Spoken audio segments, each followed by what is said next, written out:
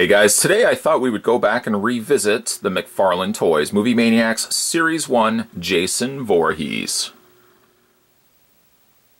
The initial review of Jason I think was only about 2 years ago, even though this figure dates back to about 1998. It was actually one of the first figures, and though this isn't the actual original figure that I once owned, it is one of the first figures that I actually purchased back in the day when I got back into action figure collecting. So really, not necessarily Jason here, but actually Movie Maniacs Freddy was the one that got me back into collecting back in the, again, early 2000s, late 90s, early 2000s. Let's get some measurements going for Jason here.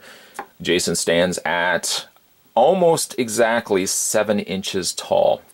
Just for those, of course, wondering as well, the display stand, which is now something that we don't see anything of anymore, is give or take roughly 8.5 inches tall.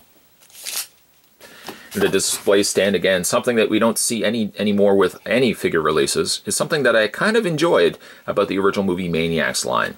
The later stands, of course, got more smaller and smaller to the point basically where you got this lower half, or a variation to the lower half here, and then the cardboard stood very loosely into that little display base. But back in the day, you got these full-blown skeletal framed display stands that held the poster relating to the figure inside. Now here we have Jason Goes to Hell, the Final Friday. It is not really technically, well, we'll discuss that in a bit, but it's not really that accurate to Jason Goes to Hell Jason, but nonetheless, the movie poster is still one of my personal favorites of the Friday movies, even though technically this is now under New Line and they didn't use the Friday the 13th name. You got Movie Maniacs down below, and again, the sculpt on this is really nicely done. A couple of little glue dabs basically affixes the poster to the back of the frame. So you get that. Very, very cool. Let's have a look at the Jason, then we'll kind of look at all the accessories that he comes included with. Yes, he's not really the most accurate representation of Jason Goes to Hell Jason. There are slight, well, I would say the greater outweighs, you know, the more positive aspects of Jason Goes to Hell Jason, I think, are there more than him not looking like Jason Goes to Hell Jason. One of the more obvious aspects of Jason Goes to Hell Jason is this bumpy, rigid back brain. I was kind of thought of it as a brain. Like basically his mask he's been wearing for so long that the flesh has basically started to grow around it. It doesn't read 100% here. The back certainly does look a lot like Jason Goes to Hell Jason, but the mask is much bigger. It's not as recessed into the actual face as what it necessarily should have been. The strap's also not quite 100% to Jason Goes to Hell Jason, but kudos should be given for a late 90s figure. The sculpt actually is really good on Jason, incorporating a couple of different flesh tones. You got some kind of warmer flesh tones mixed with some slight pinkish browns incorporated in there. Nice sculpting there on the underside of his mask. And again, there is Jason's mask right there. Does it look like Jason Goes to Hell Jason? Not really, no.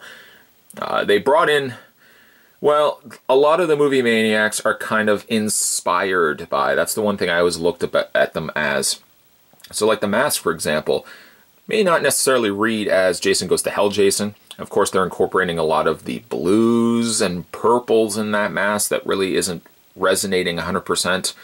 A lot of people aren't 100% crazy that the nose is sticking out as much as it does for this particular mask, as Jason should have had a much more smoother profile than what he ended up having. You can see his eyes on the interior of the mask. There's one eye at least. The other eye is not really there, or if it is there, it's further down. Now, of course, there is the myth that there is a face underneath that. And initially in the review that I did of this guy, I did not actually reveal the mask or take the mask off. Since then, I have removed the mask, and I can tell you that there is a face sculpt underneath that. But you will have to be careful though. Taking the mask off, it's pegged in. There's actually 2 pegs, like as if it should have actually come off. but unfortunately there's a little bit of glue that they added on at least one or both sides that taking it off does do a little bit of damage. I'll show you what I mean. So again, get a good look at it. There's Jason's face, or mask thereof. We'll go ahead and take the mask off.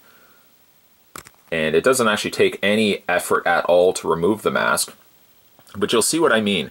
The one side, right there, there's a peg, a very noticeable peg, that pegs in to the side of the head. It's right there, like you can easily peg it into place. Unfortunately though, through maybe just excess paint, I've ripped off the peg. The peg actually is not there anymore on this side of the mask. So unfortunately I've done a little bit of damage to it. So getting the mask back onto him and staying in place, I have to do a little bit of, real pushing on there to get it. And if I can line it up, actually sits a little bit easier, but it's a little bit more difficult to get back into place. Whoa! There's Jason's face. Again, artist's interpretation of what Jason's face would look like. He kind of also reads a little bit more like a werewolf than he does Jason himself. But it is there. It does exist. It was kind of before the days of, well, not, I guess, before the days of internet, but the rumblings of, was there actually a face underneath this mask? That was what we talked about back in the early 2000s. Was there a face underneath that mask? Well, there is. It's right there. And the mask just goes right over top. Would I ever display Jason like this? Absolutely not. Because he kind of, again, looks like a cross between the Toxic Avenger and a werewolf. Just a weird looking Jason.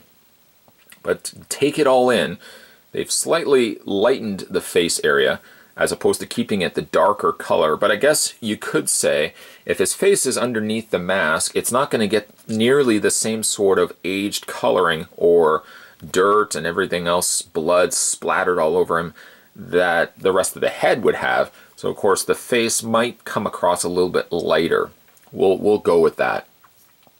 But once again, to get it back into place, I have to take the one peg and make sure it's actually tabbed in. That's basically what's keeping this mask on Jason now, is that one tab. This other side sits a little loosey-goosey, but the one side stays just enough that it keeps the mask in place. Let's have a look at some of the other details going on this guy. Again, this is the part that doesn't really look like Jason Goes to Hell Jason. The colors. The colors, well, for one thing, Jason Goes to Hell Jason, of all the things that Jason's design had, it was strange that Jason felt the need to tuck his shirt in. Does anybody else think that's a little strange? Jason's massacring counselors, teenagers, anybody he can get his hands on, and yet he takes the time to make sure his shirt is tucked in. This shirt is barely tucked in on the one side, but the coloring, as opposed to having it gray, where head to toe Jason would have been in a gray slacks, gray shirt, Jason here instead almost resonates a little bit more closer to, well, the final chapter Jason, because he's got the blue, or the part 3 Jason, and he's got the kind of brownish, silver, kind of brown colored slacks that he has in the movie. Again, some artist's interpretation. He's got a lot of gashes and stuff in him. His torso, actually, underneath all of this, looks a lot like Freddy with his chest of souls. And the back, again, you got the big opened exposed area where just scarring and just damage has been caused to Jason. Some ripped areas of his fabric. And he's got some rips and stuff going in his pants. The front area of the front part of his leg has, again, a lot more of those ripped areas than again the back. And you've got some areas where the shredded pant leg has draped itself over top of the shoes. Looks like he's got himself like a pair of loafers going on there. And there's the back of him.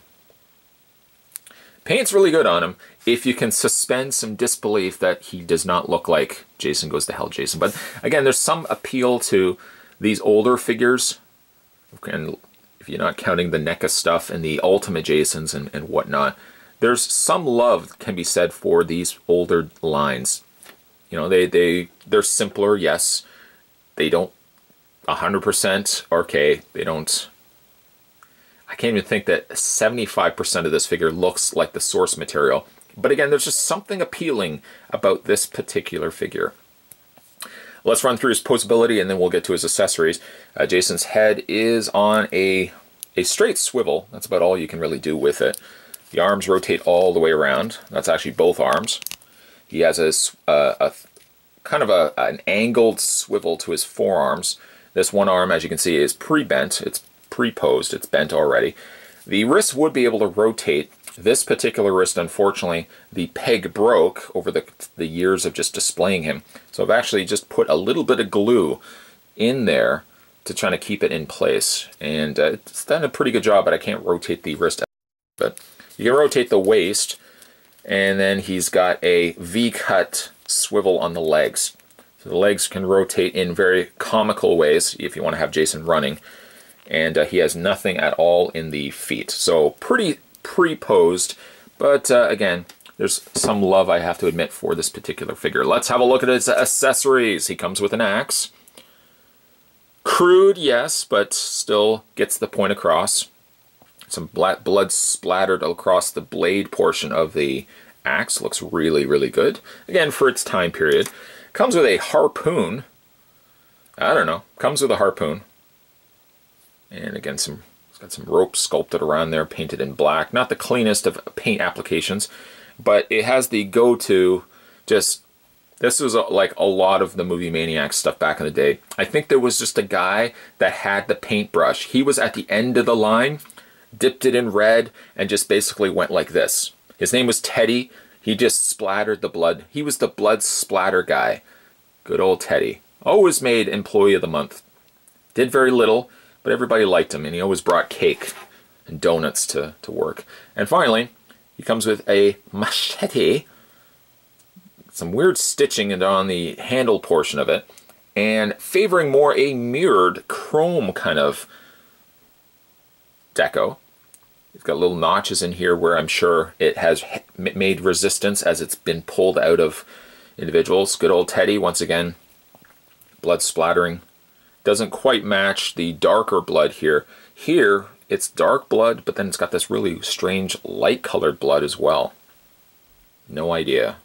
No idea.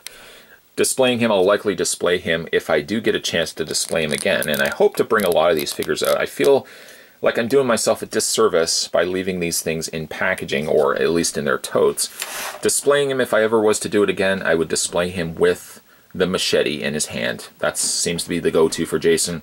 That would be the go-to for displaying him as well. Yes, indeed, a fine-looking figure. If you can overlook the fact that he is a little older, he doesn't have as much the bells and whistles as some of the newer figures have, and he doesn't really look as much like the source material as maybe what he could.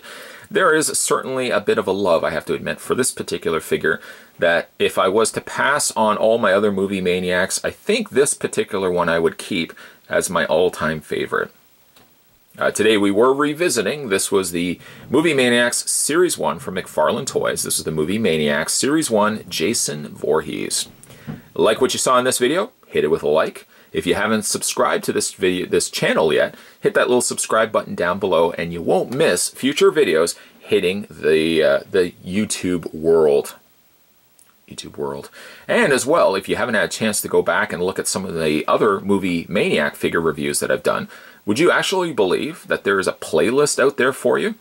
I swear on a removable hockey mask that now I am removing in this video, that there is a playlist for older Movie Maniac figures. So check those out, bunkos, and other people, non-bunkos. Check those out and let me know what you think in those older videos as well. As always, guys, thanks for watching as you always do. I'll see you next time.